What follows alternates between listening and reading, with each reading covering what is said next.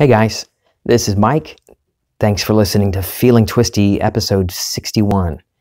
I was thinking earlier, I'm not sure why mathematics popped into my head, but I was thinking about, the power of imagination being, I'm thinking about what I always talk about.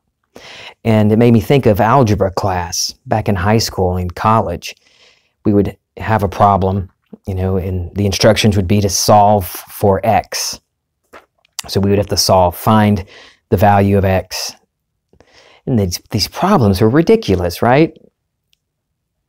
It would be this huge equation with all these, the teacher would throw in fractions and fractions on top of fractions, and you had to know all the different steps and all the rules. Each little bit had a certain set of rules you had to apply. And if you forgot one of those overarching rules that applied to the whole thing, before you went to the internal parts, your solution would be wrong. Of course, back then, I had a teacher tell me one time, my sophomore year of high school, he said, Brignac, you're a contrary person.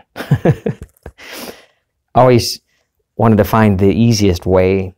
So even in math, I would try to find the solution and then work backwards, okay, what do I need to do, and fill in the blanks with the steps. I drove my teachers crazy with that.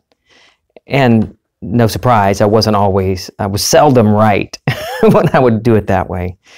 But the cool thing is that what I talk about here on Feeling Twisty, and what so many great people out there are talking about, and what you're learning about, it's the power of your imagination.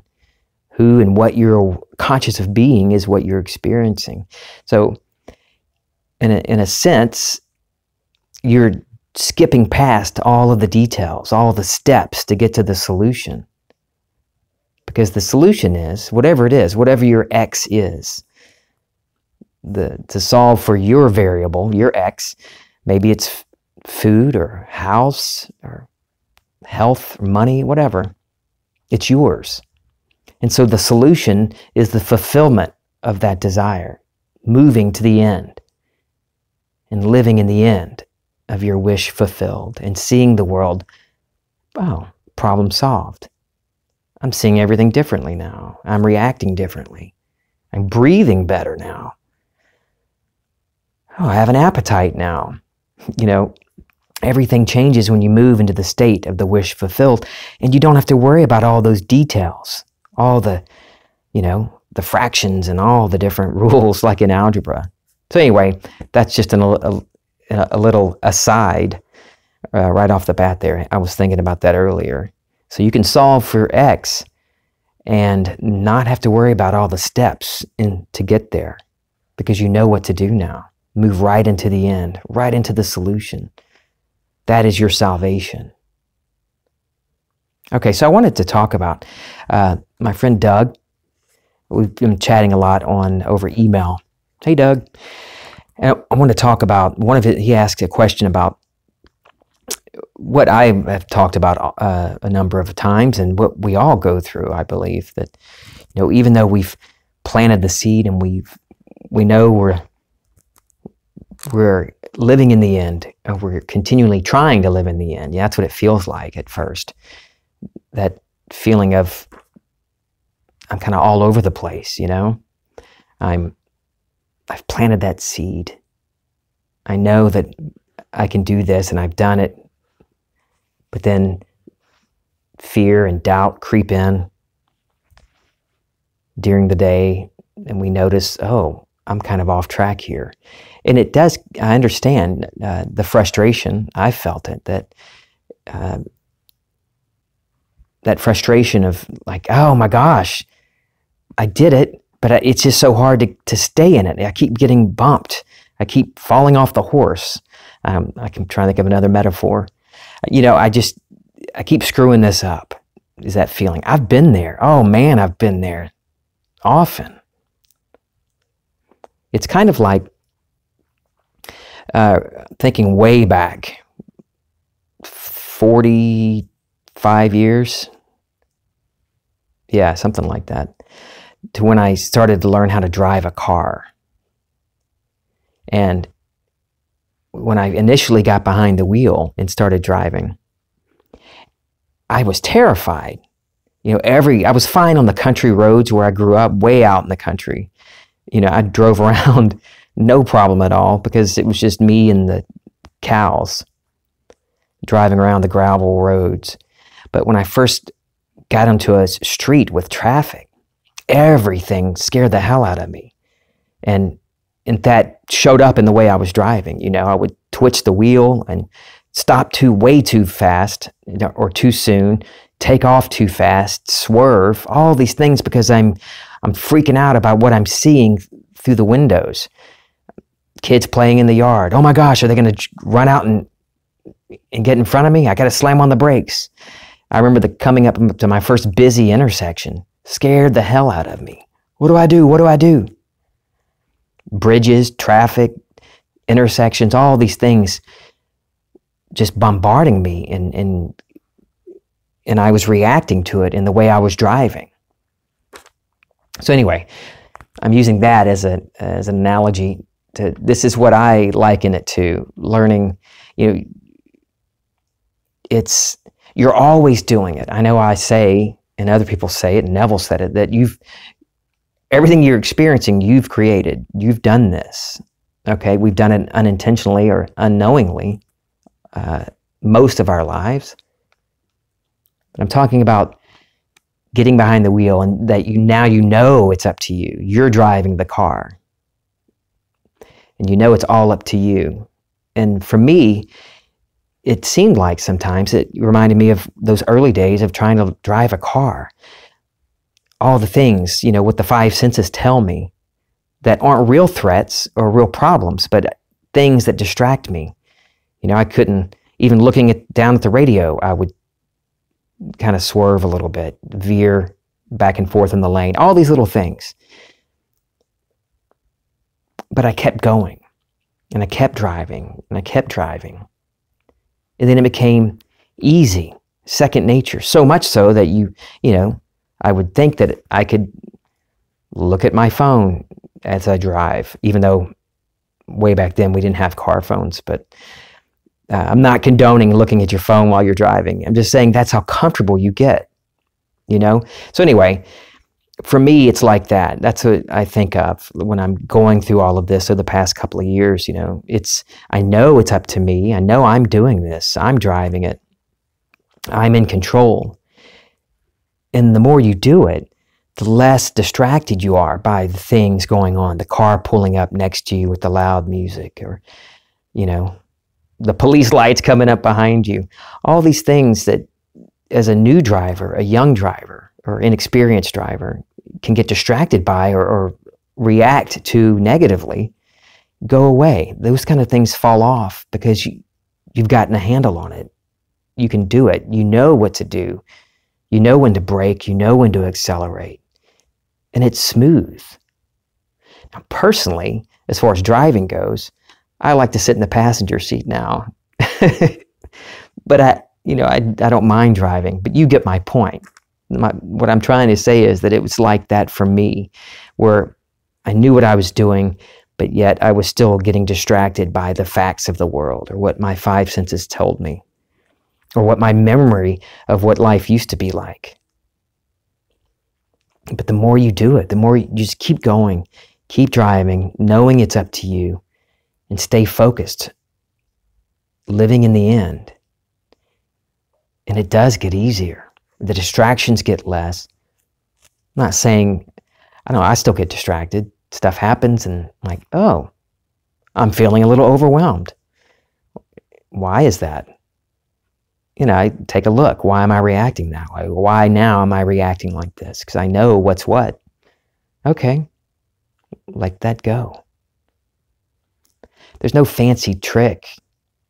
You're it. You're the God of your universe. So if you decide to let go of a fear and let go of something, it has nowhere to go but disappear. Unless you choose to dig it back up and hold on to it again, like I talked about in the last episode, 60. Open the door, come on in. Fear and doubt, frustration, the devil, Okay, so I wrote down a few things for Doug, kind of answering that question about, and not just giving an analogy, which I could do. I could think of all kinds of things. Water skiing, how I learned to water ski, how it's like using the imagination. But I just wanted to write down some actual things that go through my mind that I've used and that work for me. And these aren't steps. These aren't things you have to do. These are just what goes on inside me and what keeps me on track whenever I have those times. And some days, it is like a tennis match or like, what's faster than that? Like Pong, like I mentioned before, like the old Pong video game. You get the ball trapped between your paddle and the wall, and it just goes brrrr. Some days it's like that. And so here's the things that I use that get me back on track and keep my hands on the wheel, 10 and 2, facing forward. First, I know all of my experiences are what I am conscious of being. So knowing that as an overall thing, this is the umbrella, and all this other stuff comes under it for me, that knowing that I am the cause. I am. Number 2, don't write these down and number them. I'm not giving you a how-to list. Unless you want to write them down. That's great. But don't take this as what you have to do.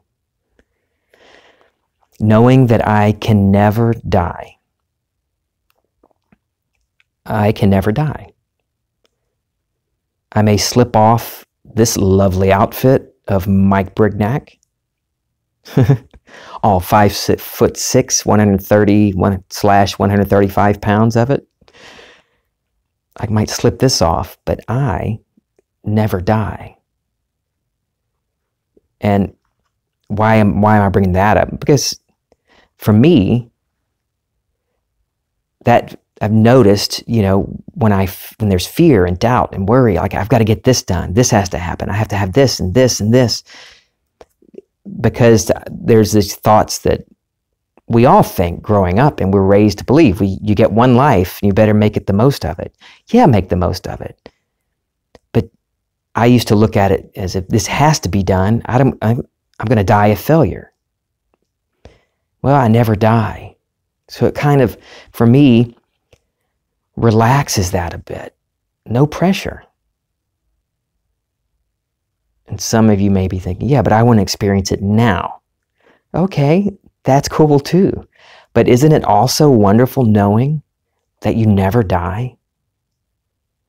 Doesn't it give you the freedom to live your life more fully, more absurdly irrational, knowing that you never die and you're here for a reason? You came into this world for a reason. Neville talks about it, that we all are put through the furnaces as we awaken to the God within us, to who we really are. I'm not saying be grateful for I'm grateful for the crap I'm dealing with.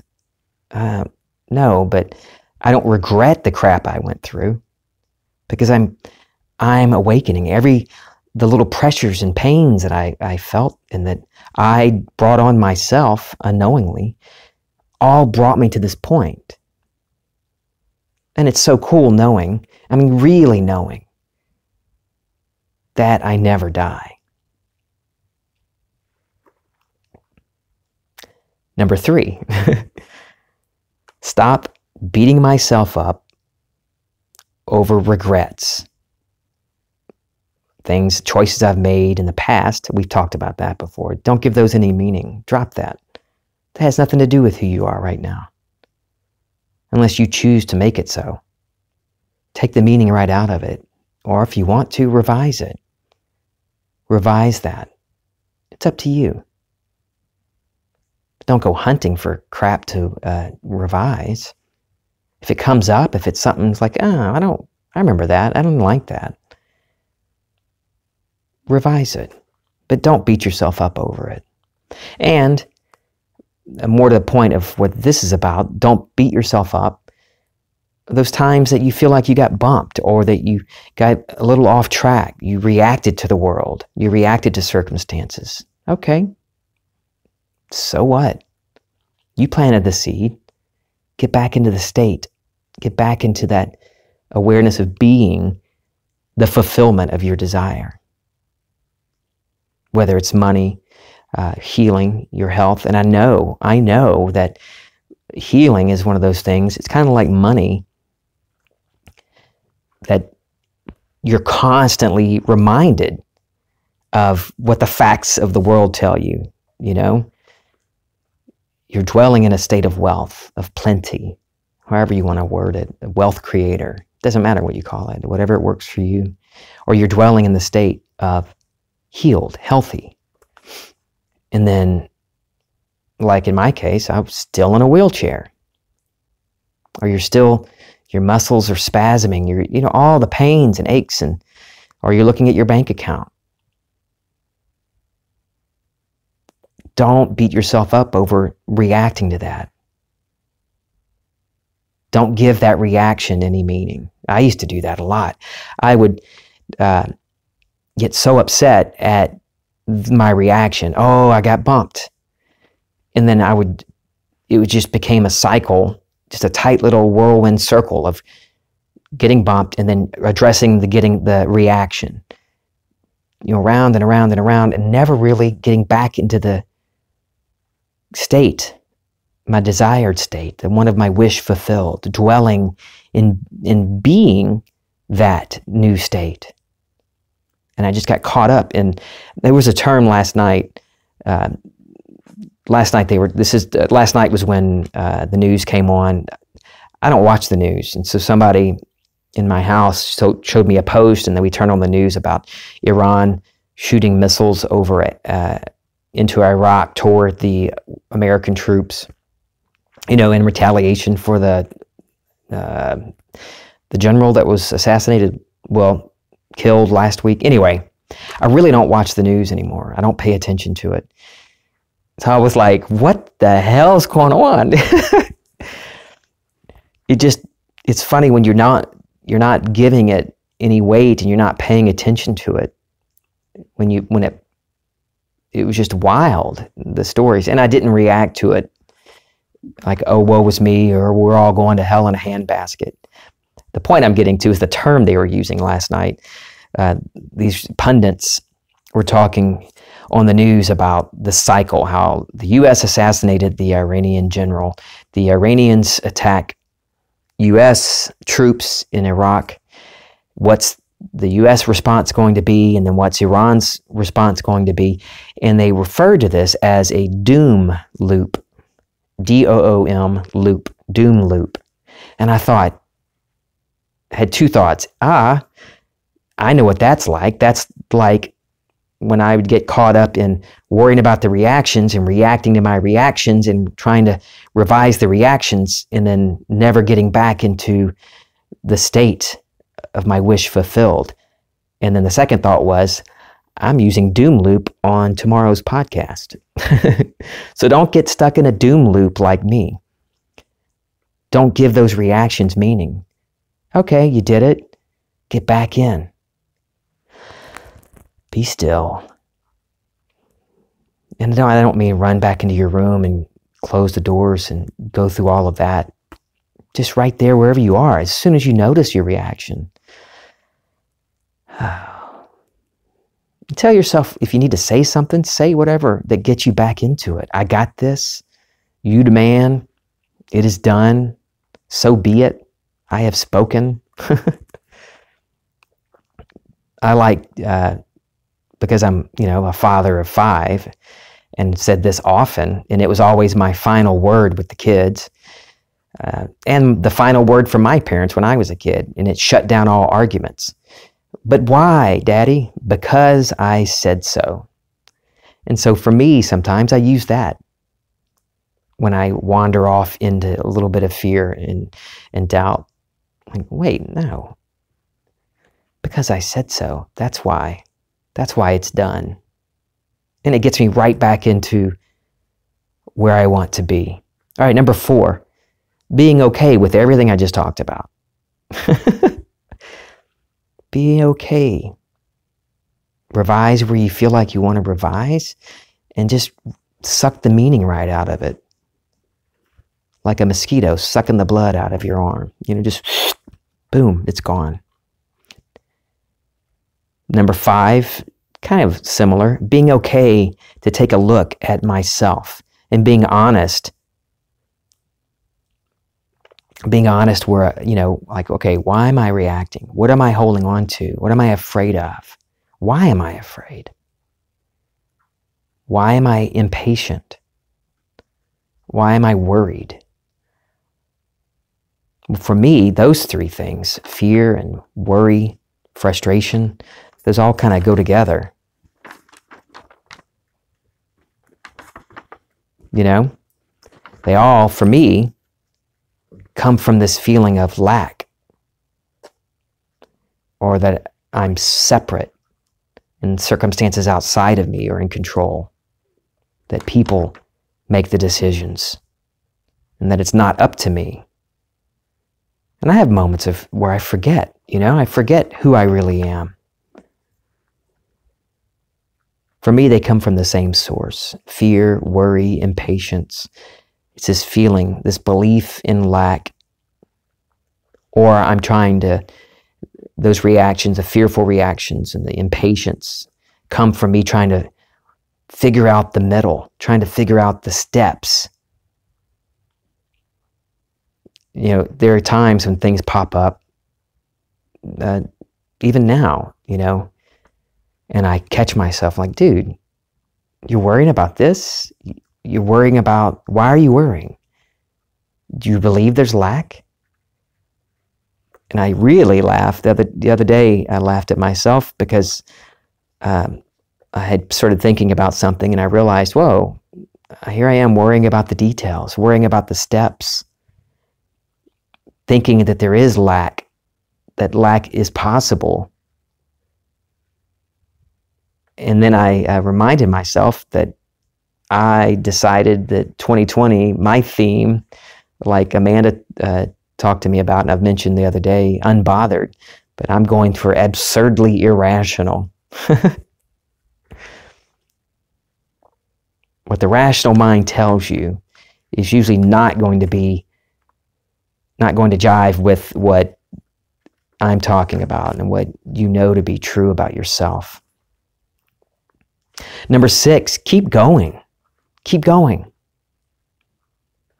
Don't let those moments where you feel you got off track keep you off track. Just get back in constantly. And it's not hard. I used to think of it as hard. I used to hate it, hate the idea. So initially, I used to refuse to believe that, nope, it's not hard. Nope, I don't ever get off track. I don't get bumped, which is great to assume. I do assume that now. But I was doing it from a different state. I was saying, nope, I don't get bumped. No, I don't get off track. I don't have fears and doubts. In a way, I was just ignoring it. I was completely full of fear and doubt and worry. I hadn't really moved states. I was still in this fearful state. So when I would say that and deny, like, that I could, the chance of me getting off track, I was just ignoring it. It's like the equivalent of a child, putting their fingers in their ears and trying to drown out something, la, la, la, la, la, I can't hear you. That's what I was doing at the time. I didn't even want to think about, oh, this is going to be hard. I'm going to have to constantly be monitoring my thoughts and what I'm imagining. Well, yeah, you do.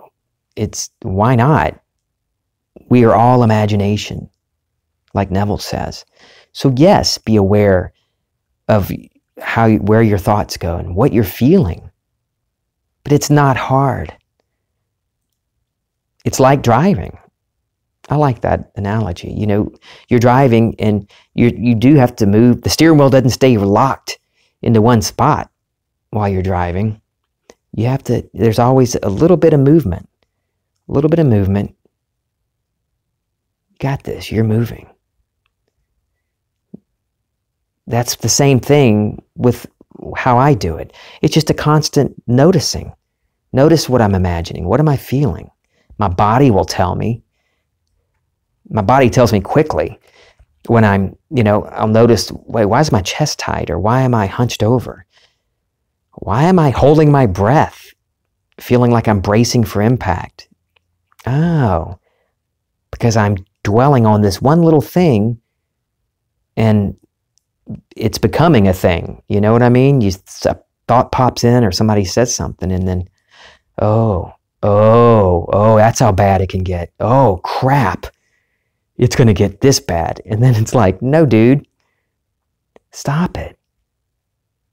And I'll laugh at myself. I have fun with it. I'll talk to myself.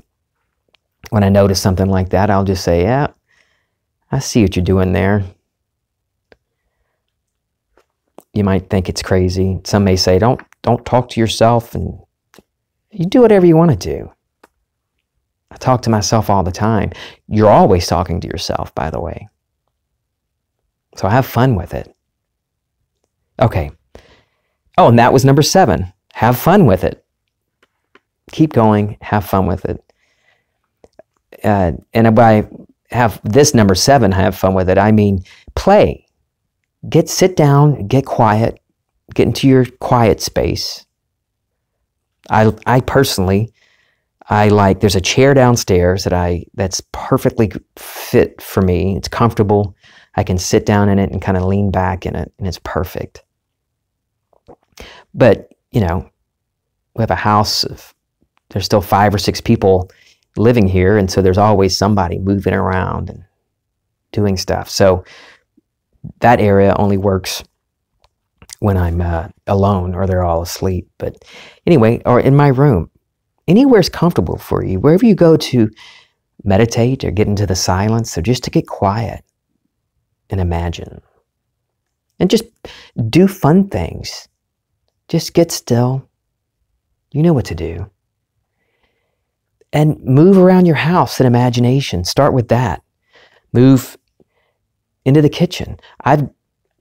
There are times where I've gone down from my room, I've gone downstairs to the kitchen and gotten used to moving around in a different place and time.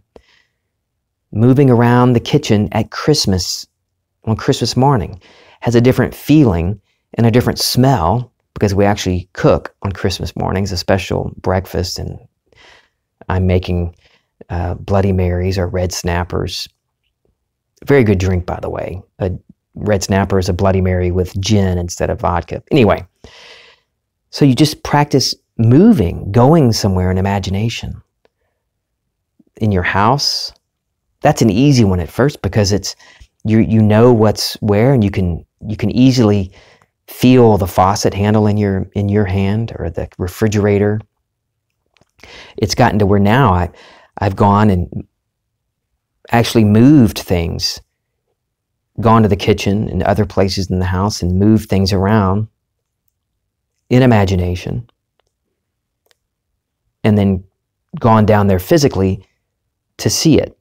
And I was just playing, but I knew I could do it. I've gotten to the point to where I know that that's possible. And it's happening. I can move things around and change stuff, move the remote from one chair to the other. It's not like it's any big deal because we are all imagination. So why not? So practice with that. Play with it. Go somewhere else. Go to your childhood home as a child. Bring back the fun memories of a Christmas morning as a kid or something fun. Don't go back to something crappy. Revise that. Pick somewhere fun, a fun memory, and go back into it. Go somewhere completely new. Go to Disney World. But have fun, moving in imagination.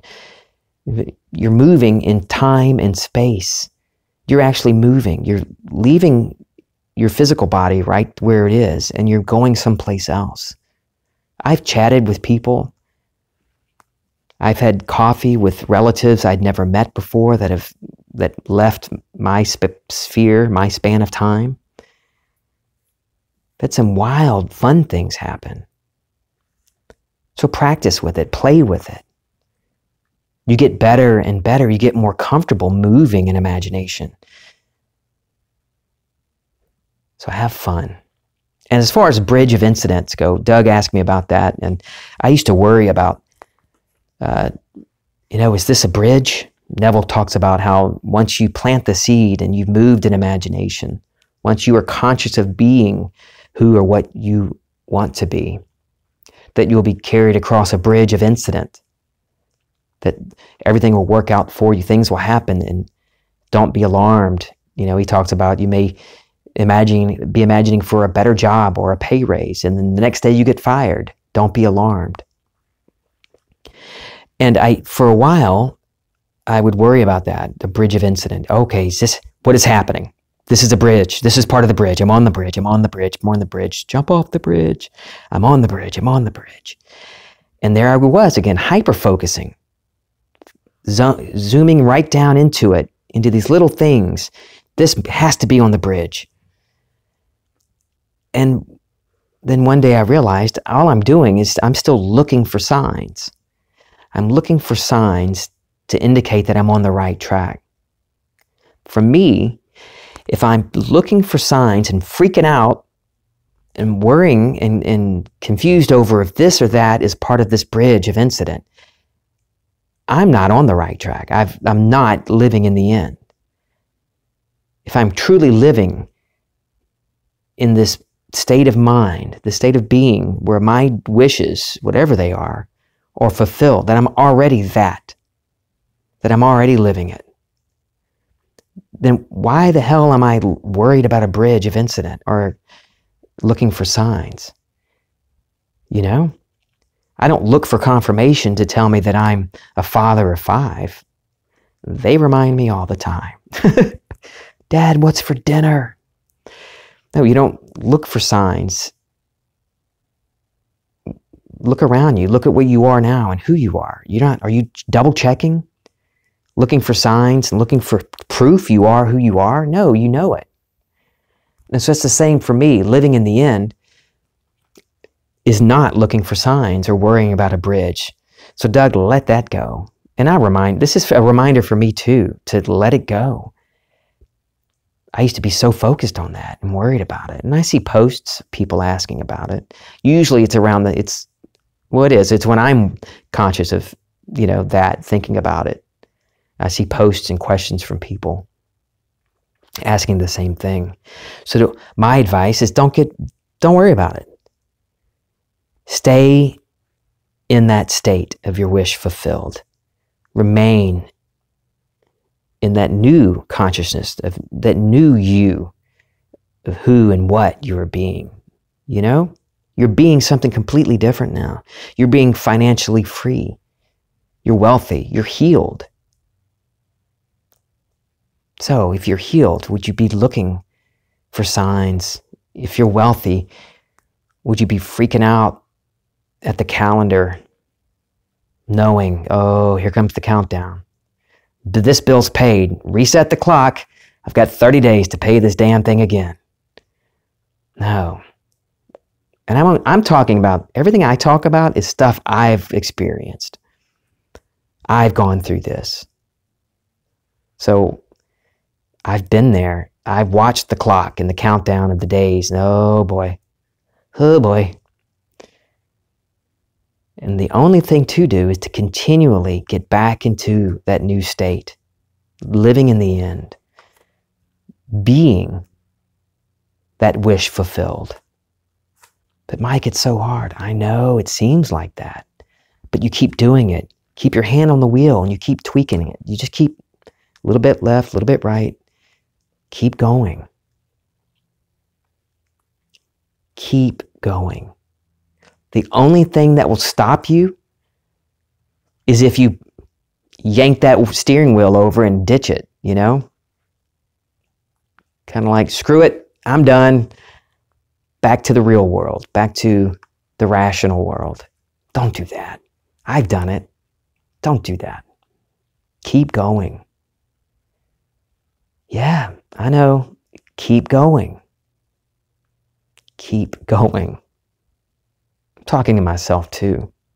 You know, I was a reporter for years, and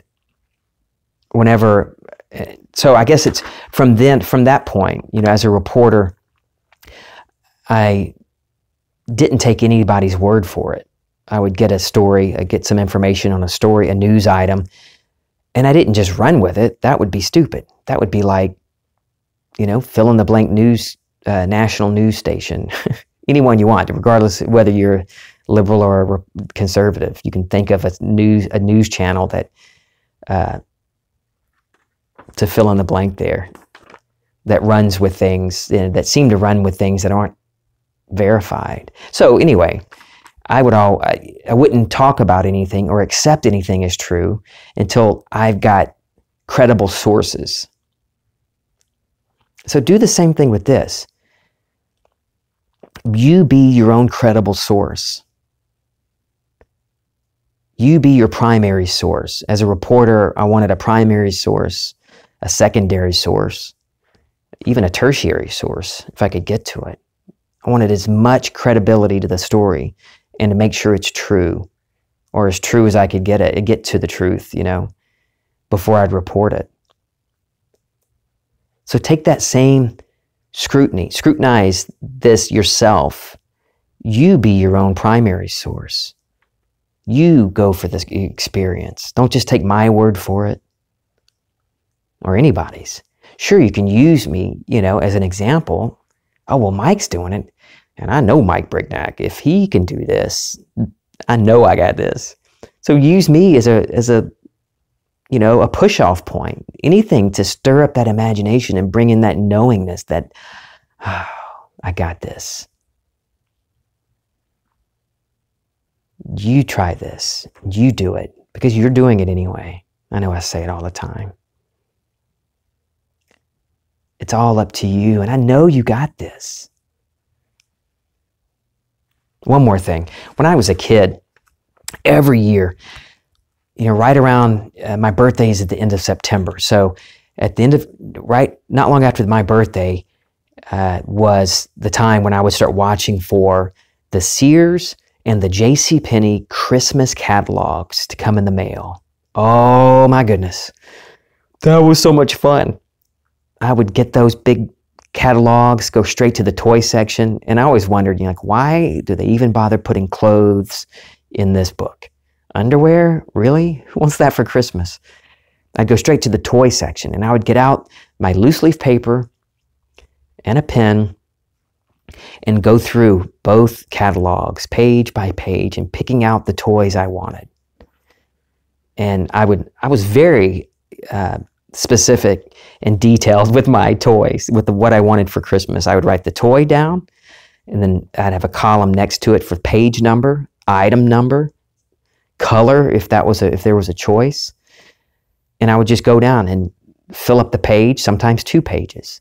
And then do my mom and dad a favor. I would go back through the list and star the ones I really wanted, and then go back through and double star the ones I really, really wanted. And then I would hand my list over to my parents. I knew, okay, my parents spoiled me growing up. We were very spoiled, which is fine. I loved it. It was fun doing that. It's fun being a spoiled kid. But that's not what I'm getting to. My point is that I would hand over my list, and I knew my parents would get what was on the list. And the reason I would star and double star the thing is because I knew, you know, I would give them options, but I knew they were going to get me those things. But I knew it. I knew handing my request over to my parents, that I would get that for Christmas. And so for that month or two before Christmas, from me giving the list over and Christmas morning, I knew what I got, but there was still so much excitement about it because I got to unwrap it and experience physically holding it. But I'd already experienced it. Now, I had no idea what I was doing when I was a kid, but looking through the catalog, I was imagining playing with these toys, whether it's Hot Wheels or Fisher-Price Adventure People. Remember those? Those are so cool. And of course, Star Wars toys and Star Trek, G.I. Joe, all these things. I would imagine having them and playing with them already as I'm making my list. And I would hand it over. And I knew, oh, I'm getting it. I got it. Because I trusted my parents. I knew they were reliable. They got what I asked. And Christmas was fun because not only did I know I got what I asked for, there was always more stuff. Surprises, wonderful things, things I didn't expect, better than I had imagined. You see where I'm going with this, I'm sure. Be like that. Be like Mike. Be like a little child. I'm not saying write down a list, and the point is the feeling. Have the feeling of a little child, knowing that it's his Father's good pleasure to give him the desire of his heart. And it was that knowing. I knew I was getting Stretch Armstrong, you know. I knew I was getting the Fisher-Price Adventure People Castle. All of these things. And it's cool, even as a kid, some of the things that were on my list that I wanted, Christmas morning, oh look, my little sister got it. But it's cool, my experience of it was exactly the same because I got to play with it. You see, things, it may not be exactly, if you get stuck on the details, no, I have to have this, it has to be this. But even as a kid, I was experiencing these wonderful things, even though they were actually given to somebody else. I still got to experience it. I was still conscious of having it, of being that experience. So be the same way. Know that whatever it is you want, you can have. Move into that feeling, that beingness, that it's done. And be open and excited about the surprises and how it's bigger and better than you imagined. It always is. That's a lot better than going through life saying, wow, this is worse than I imagined it would be. Stop that. Be like a little child. It's your Father's good pleasure to give you your desires. I love you guys. This is Feeling Twisty.